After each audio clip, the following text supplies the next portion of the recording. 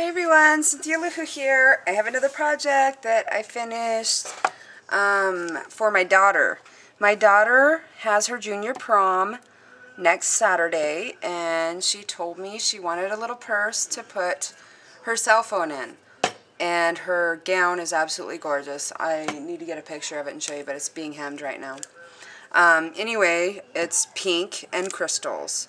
So I used my creme brulee, my cotton candy pink starburst stain, some desert moon sunset pink glit spritz, some cotton candy pink starburst color shot, and ramblin' rose magical micas. And it just needed to fit her cell phone, so I just kind of made a wristlet, is what I told her it is called. So I just put a little silk thing right here so she can hang it on her wrist. And then I made this out of chipboard. I just kind of winged it because I didn't really have a template or anything for it. It has wet stickles on it right now, but I wanted to film it before I give it to her because then it's long gone. So the inside is just a little tapered box. And I didn't film making that either. So there's the top. Here's the front. I have all those products I just showed, all the pink and stickles, and then these blings. Oh, I loved working with these blings. You guys will love them. Make sure if you have a Michaels, run and get some. They're on clearance at my Michaels right now. There's the side, and then the little wristlet. I hung this little thing on there and a flower. And then she said, well, I would like to have a tiara. So I made her a tiara to go with it.